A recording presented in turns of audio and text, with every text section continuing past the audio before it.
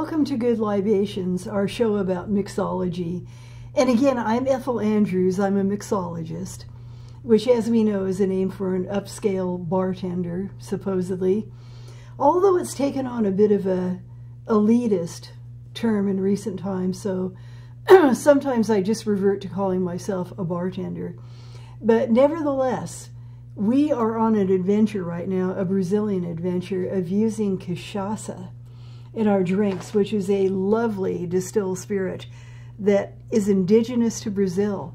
And again, it is distilled from fermented sugarcane, unlike rum, which is distilled from molasses and byproducts of sugarcane. So the taste again of cachaça is entirely different from rum. It is more complex. It has herbaceous notes, it has grassy notes, it has some fruit in it, and it blends with many different things and makes really exotic, interesting drinks that are beyond the scope of what most Americans have experienced. And interestingly enough, we discussed this aspect too, that most of the people who brought sugarcane to Brazil were from the island of Madeira. And somewhat different from what we have here in the United States. Most of our Portuguese, especially here in California, come from the Azores. They're a different element of people. They're slightly genetically different from mainland Portuguese and also the peoples of Madeira. But anyway, that's a so-called history and you might say genetics lesson about the Brazilian Portuguese. Anyway, we're going to set about making another cocktail using cachaça. And this one is called the Coco Batida. And it actually incorporates some coconut liqueur, some coffee liqueur, or if you prefer, you could also use a chocolate liqueur, and it uses the cachaça and also a little bit of orange liqueur and milk, believe it or not. And you don't need to add any sugar to this drink because it would be cloying beyond belief if you did. And we're going to make it in the shaker because this is a drink that we're going to divest in a glass. So the eye appeal is there, and it's a very worthy cocktail, very good. And again, because the flavor of cachaça is different, it tastes different from like a Kioki coffee, certainly different from a Brandy Alexander, but it has some elements in common with those drinks. But anyway, we're going to set about making it. And I'm going to go ahead and put some ice in the shaker here to get this going. And as I've endlessly lectured before with ice storage, make sure that you have good ice storage with your cocktails, meaning that you don't want your ice to start to melt, because then it's going to dilute the drink and add an unpleasant aspect to it. Nobody wants a dilute drink. That's why when we did the episode about nitrogen-infused drinks, that's so advantageous, because you have no ice and no melting, and you have a super cold beverage. But anyway, we're going to go ahead and add the cachaça here. And I'm going to go ahead and add it to the shaker directly. And this is a pretty potent drink. I'm going to add a hint, and just a hint, of orange liqueur. And I personally would rather use orange curacao, but I didn't have any, so I'm using triple sec. You could also use Cointreau, any orange-infused liqueur. And then we're going to add the coconut-infused liqueur. And we don't want it to overpower the cachaça, so we're not adding massive quantities of it. And then finally, we're going to add the coffee. Or, as I mentioned, we could also use a chocolate liqueur for this, like you would for an Alexander.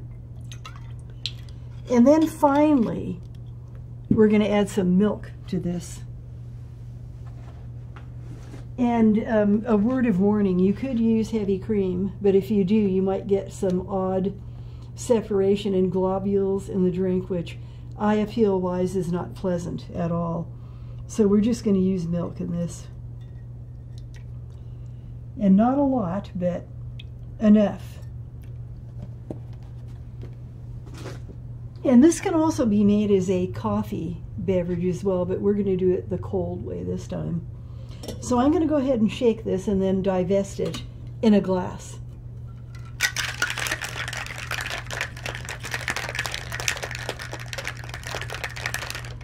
And this is a beverage I particularly enjoy because it's not sickly sweet, but it serves very well as a dessert beverage. And again, you're using the wonderful taste and utilizing the wonderful taste, I should say, of the cachaça. So this particular glass, I think, highlights the appearance very well.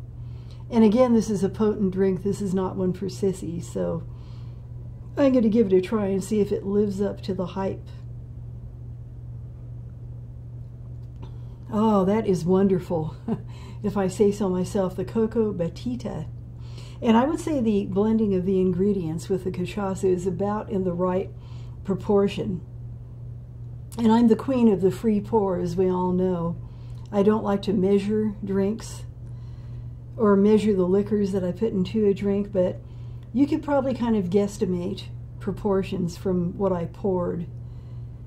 But that is an excellent drink. That is truly enjoyable. Very different. Sweet without being cloying. And again, to review, we use cachaça, and you could use either coffee or chocolate liqueur. We used orange liqueur, and we used coconut liqueur, and milk, and cachaça. So Coco Batista, or Batita, I should say. Very, very nice. And if you want to see how good an establishment is that serves cocktails, you might want to try to order some of these drinks and see if they make them there. Because these are drinks that you will find if you went to, we'll say, like Rio or Sao Paulo in Brazil, and in watering holes on the eastern seaboard, and in Florida, where you have more likelihood of finding people from Brazil, you're likely to find these drinks. But thoroughly enjoyable and thoroughly unique. And the biggest ingredient is the cachaça, followed by the milk, and I would say the coffee or cocoa, then the orange liqueur, and then the cocoa liqueur proportion-wise. So that gives you an idea of the blending of the portions in this particular cocktail. Very, very enjoyable. And glassware is important. We want the glassware to exhibit the cocktail nicely. And a small glass like this, or a half-sized old-fashioned glass would be good, or even a martini glass, a conventional martini glass, would be very suitable for this cocktail. And again, as I always mention on my programs, we have a sense of responsibility towards our community as a whole. So let's enjoy our cocktails, but let's not drink to an excess.